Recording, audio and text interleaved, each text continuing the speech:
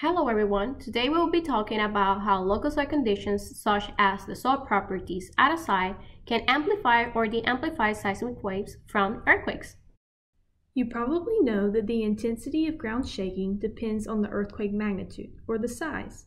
But did you know that the soil conditions can also have a significant impact on how intense and damaging an earthquake ground motion may be? Around 500,000 earthquakes occur per year, but only around 20% are felt by humans, and about 100 cause damage per year. There are three main types of effects that earthquake engineers and seismologists focus on: source, path, and site effects.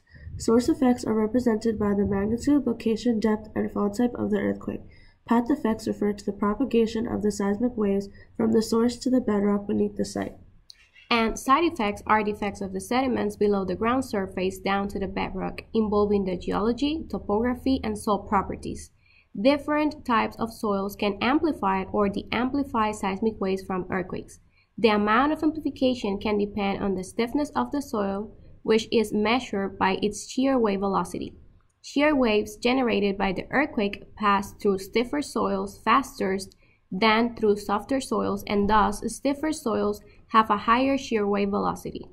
Here you can see a demonstration using two different jello columns that represent a less stiff soil column with a low VS value and a stiffer soil column with a higher VS value.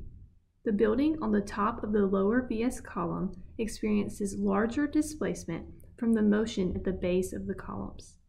A real-life example of this phenomenon was observed in the 1985 Mexico City earthquake. Even though the epicenter of the earthquake was roughly 400 kilometers away from Mexico City, there were still significant damages caused by the amplification of the ground motions due to the local soil conditions. Mexico City is on top of a shallow deposit of softer soils that are underlain by stiff rock.